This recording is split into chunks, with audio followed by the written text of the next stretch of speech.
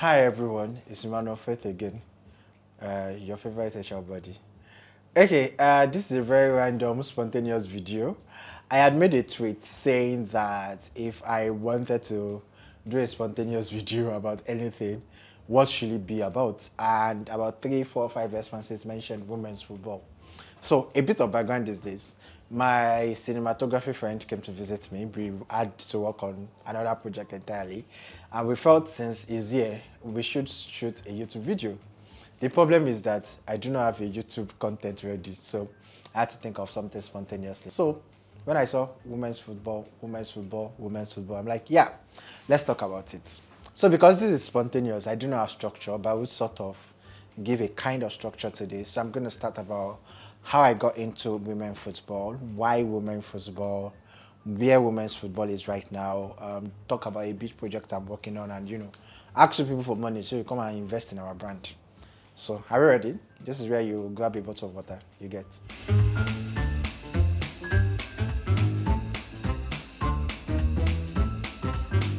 So women's football. Of course, you already know, if you follow me on Twitter, Instagram, anywhere, you know I love football generally. I started watching women's football in 2010. That was the first time. Yeah, so that was the first time the under-20, Nigeria under-20 made it to the final of the under-20 World Cup. I can't remember who we lost to, but yeah, that was the first time. So I think that year also, the Super Falcons, I think it was that year, I think Super Falcons also won a title, I can't remember, or maybe Ghana beat Nigeria. I think it was Ghana because the winner of the Women Football of the Year came from Ghana, yeah, so it's Ghana. Then I became actively interested in women's football in 2014. So again, it was under 20. Nigeria got to another final of under 20. I think that was when Asisat Oshoala broke out, yeah, so Asisat Oshoala, Poranozie, those set of players. We made it to the final. Germany beat us in the final. That match was very interesting. Germany beat us in extra time. There was a lot of debate about how Asisat Oshoala was a selfish player because there was a time when Nigeria supposedly would have scored. The ball had crossed the line. The Asisat Oshoala kicked it into the net. Now the problem is if she did not kick it, the ball would have stood as a goal. But she kicked it from an offside position. So the goal was ruled out, and it was after then that Germany scored. It was yada yada yada. Anyway, now what made it interesting was that under 20 in 2014, some people went to like the major World Cup in FIFA 2015, right? So there are different cadres of women competitions, such as under 17, just like the way we have the male version. So under 17, under 20, then the General World Cup. So yeah. The women went to, so I saw Oshoala, like 3 or 4 other people went to the next World Cup. I was in uni then. I cannot remember what level, but I know I was in uni and I know that I watched the match.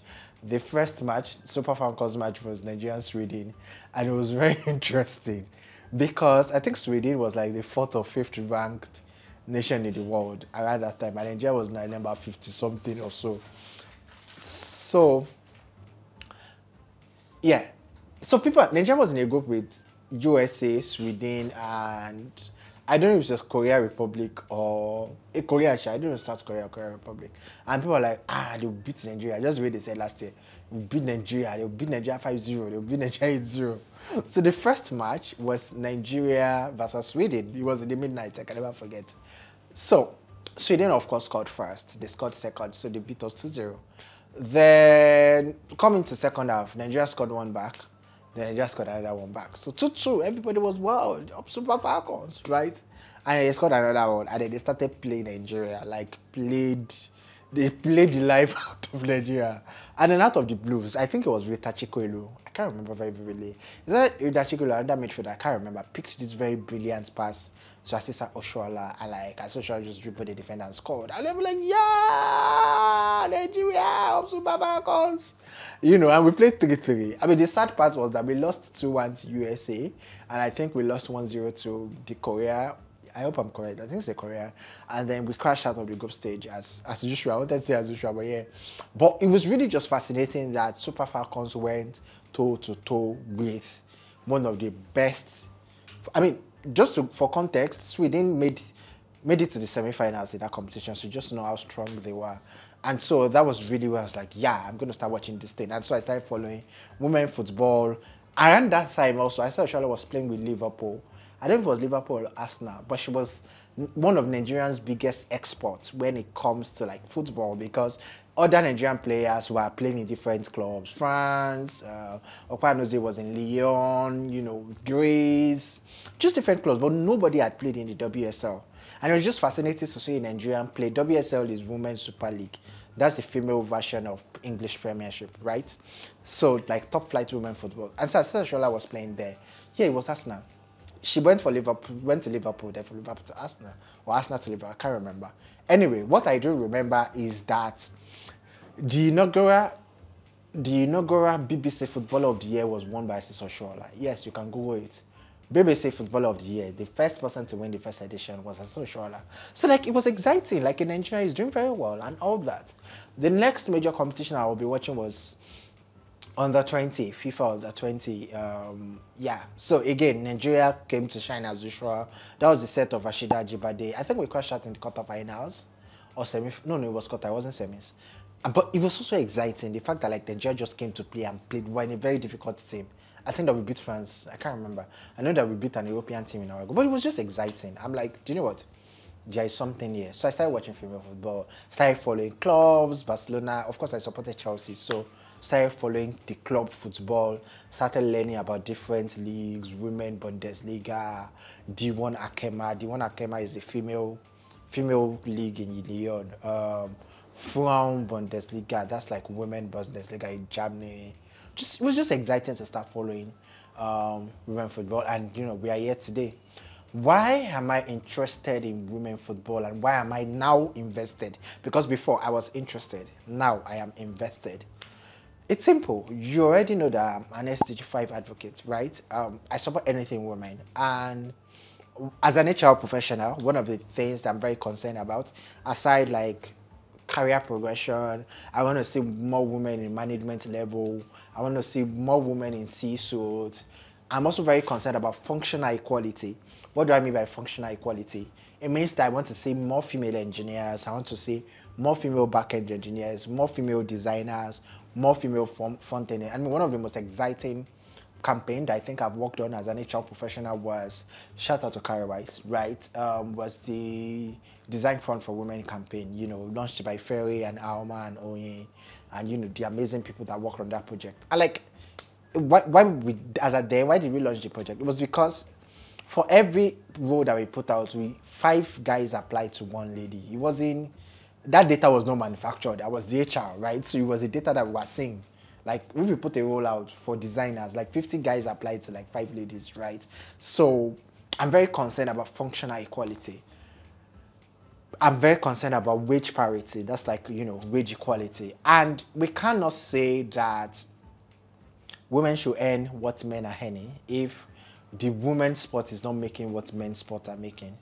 For example, there is a name, if you watch tennis, you probably know this. There's a woman called Billie Jean King. She was the one that fought for equality in tennis, right? She championed a campaign that ensured that male Grand Slam winners and female Grand Slam winners, those tennis now, earned the same amount. But it was, I don't want to say it was pretty easy, but it was easy because there is some same level of visibility in that sport, right? Ticket is the same. People pay £100 or £200 to watch a Grand Slam. Either it's Australian Open, either it's French Open, whatever Grand Slam it is. Tennis has grown a lot, right? You cannot compare like the growth in tennis to the growth in football. I mean, for context, till 1971, female football was banned in England. That means women could not explicitly play football in England. That's how backward, you know, the football was. And now we are making a lot of progress. So why am I interested in female football? Because we need more awareness to generate interest. We need more interest to generate income, for a lack of a better word. We need more people to buy tickets to go and watch the matches so that there will be more revenue for the clubs. We need more complaints to sponsor Women World Cup so that a lot more money will be generated. And all this will not happen. So it's like interest, then commitment of resources, then wages. For example, if people are not watching women football, we cannot ask women to earn the same amount that, you know, the men are earning. So it's simple. I want to create more awareness. I want people to have more interest. I want people to see how exciting women football is, and how exciting the beautiful game of football is, and have vested interest in it. That's why I'm interested. What projects am I working on? Yeah, so I started actively writing for women football blogs in 2022. So a blog I tweeted, the name of the blog is now Impetus. It was then Impetus, now it's Impetus 71. There was a major, right? So they had tweeted that they are looking for an African writer, someone to cover African football. And again, remember how I started by watching Nigerians in the world, right? So I reached out, to say, hey, my name is Man of Faith. I went through. No, they didn't actually tweet. I sent them a DM. I could mail them. I don't know, I stumbled. Maybe I tweeted something for a Nigerian or African player. So I think they liked my tweet. You know how Twitter works. I got with them. Actually, I got to their page. I saw what they were doing. And I went to their DM. I saw that they didn't write about African football. They were covering a lot of football. And Impetus has a wide range, like all Australia, English, D1 Akema, France, Germany. But they were not covering anything in Africa. So I sent them a DM to say, hey, my name is Emmanuel Faith. I'm a football lover from Africa. I would love to write about African football on your platform. And they're like, oh, why not? And so I started, I started with WAFCON 22, wrote a lot of articles. And then when the season, that's like the normal season started, I began to write about Africans in Europe and things like that. Impetus is owned by an Australian, the editor-in-chief is an Australian who lives in London. So that means that they have an arm in Australia and an arm in London. And so as the team expanded and evolved, my scope of work also expanded and evolved. And then in 2023, I started writing a lot of WSL because I support Chelsea, which is how I also got my second gig. So I currently write for a magazine called Kings Miado Magazine. It's the official magazine for Chelsea women. So if you want to read about Chelsea women in London right now, you have to buy a copy of Kings Miado Magazine, right? And how did they happen? Kings Miado reached out to Impetus that they needed someone to write about Chelsea women.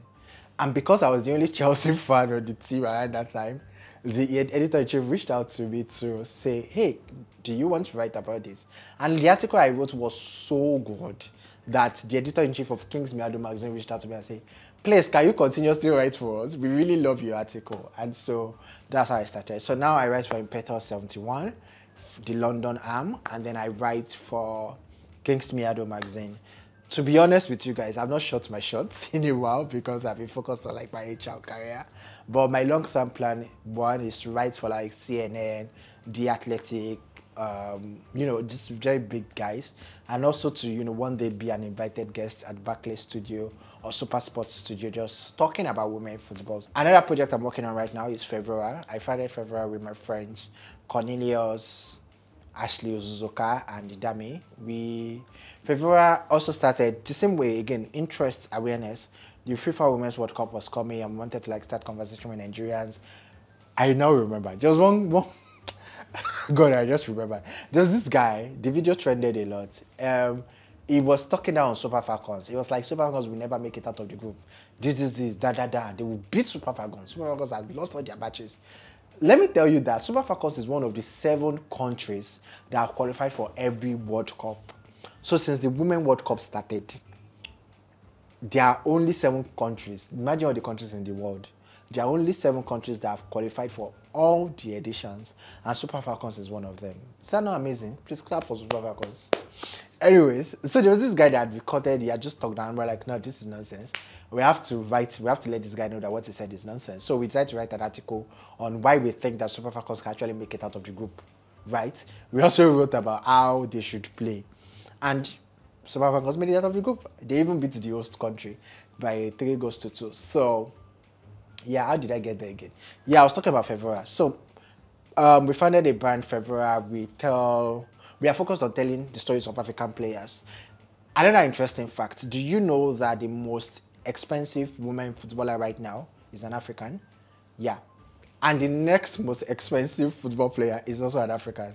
No, it's not Assis Oshoala. So the most expensive player right now, as at the time I'm shooting this video, because I do not know what will happen by the time this video goes live, her name is Rachel Kudanaji. She's one of the top strikers in Africa. She's Zambian. She was one of the top 10 highest goal scorers last year. And yeah, that's even another fact. Do you know that the highest goal scorer in the world globally in 2023 is an African? Her name is Temwa Chawinga. She plays for Malawi. And so you just have all these exciting things coming out of Africa, and nobody's spotlighting us. That's why we decide to, find February. So please follow. When you see this YouTube video, I don't know if we'll be on TikTok by then, but right now we are on Twitter and we have a Medium post. So please follow us. What else am I supposed to say about women football? But I feel like this video is already like 25 minutes long. Anyway, I think that I've talked to you guys through how I got into women football, why I'm very interested in women's football. I'm focused on gender wage parity. And if there is no revenue, there cannot be income. We cannot say that women footballers should earn as much as men footballer if women football is not generating the same income. I mean, one of the best news that happened in 2023 was that the FIFA president said that women football generated about $570 million, which is like at the group stage. So the amount that FIFA had spent to organize the tournament, they made the money back before the end of the group stages.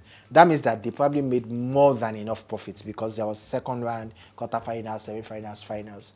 I can't wait to see what happens in Olympics, and I am super excited about FIFA World Cup 2027. By God's grace, I shall be there live. In the name of Jesus, fire. My passport will be stamped. Amen. I've left the trenches. So I'm still in the trenches. God have mercy on me.